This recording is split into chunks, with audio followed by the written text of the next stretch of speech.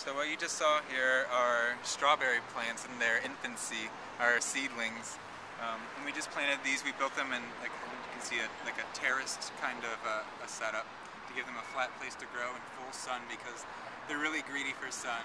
We have about 50 plants here, and for our terrace we used the brick that was found right on site from the original St. Paul's Church building that burnt down a while ago. And that's what's going to be that's what's going to hold everything in and grow these strawberries up to eat.